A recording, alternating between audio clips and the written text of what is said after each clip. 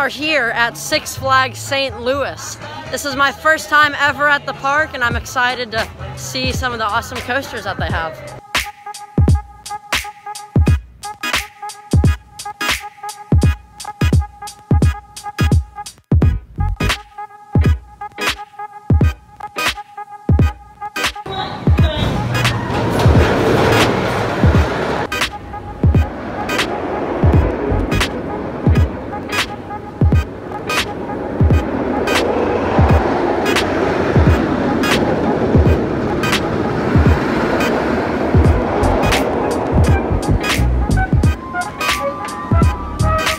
Oh my God, I just got off of my 100th credit, Mr. Freeze Reverse Blast.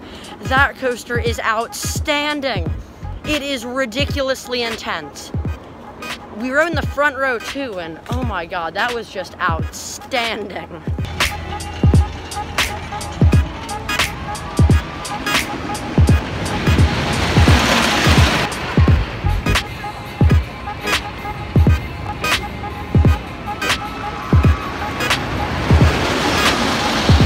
We just got off of front row on American Thunder. That was actually really fun. Definitely not the best GCI I've ridden, but it has some nice little pops of airtime and some decently strong laterals.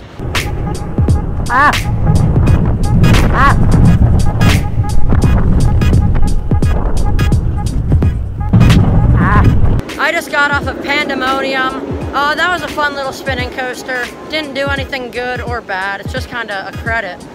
We then went over and scored a ride on the Boss, the park's massive CCI wooden coaster. I went in with mixed expectations. I heard that this was one of the best coasters in the park. However, after my rides on Legend and Raven, both at Holiday World, I was not looking forward to riding another one of CCI's creations. After getting my first ride in the second car, I loved this coaster's magnificent layout with great airtime, ridiculous laterals, and some great speed. However, it was extremely rough, like unbelievably shaky, and I really didn't want to ride it at all. However, my dad really enjoyed the coaster, and he was sitting right next to me, and he wanted to come back around for seconds, and I guess that was a good thing, because after my next 3 rides, I really had a completely different opinion of the coaster, but we will get to that later. After riding an airtime-filled, shaky wooden coaster, we then went over to ride the exact opposite, Screamin' Eagle, a really smooth wooden coaster that doesn't have any forces, like at all. Zero airtime or laterals, but we'll get to that in a sec. We just got off of Screamin' Eagle. That was surprisingly smooth, but also had surprisingly little airtime. Like for a coaster that is all airtime hills, you don't really go out of your seat. However, it is very smooth, so, and it's still kind of fun.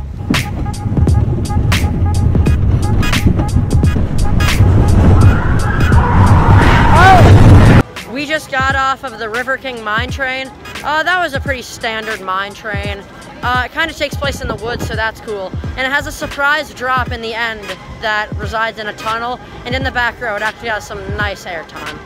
We then had the unfortunate opportunity to ride Ninja, the park's custom aero looping coaster. Most of the ride is fine, with very little headbanging. However, that Sidewinder is absolutely terrible. It has so much headbanging, it is ridiculously uncomfortable. You will most likely get whiplash, and it honestly just hurts.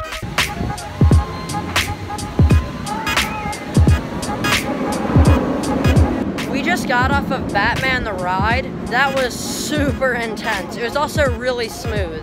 That definitely exceeded my expectations. That was an awesome B&M invert. We now have picked up all 9 of the credits at this park, so now I think it's just time for a marathon on Mr. Freeze.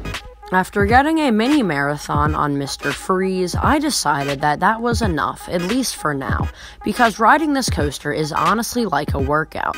It is so incredibly challenging to marathon this coaster. It's just so intense, it really wears you down to your core, but in the best way possible.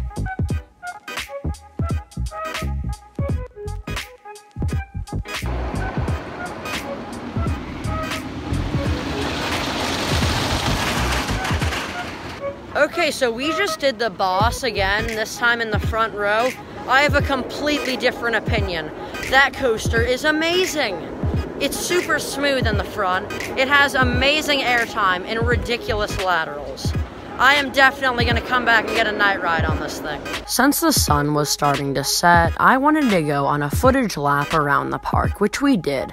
Then it was already dark out, so I got a back row night ride on American Thunder, which was awesome, a lot better than my first ride in the morning up front. Then we moved on to a front row night ride on Mr. Freeze, which was simply put phenomenal.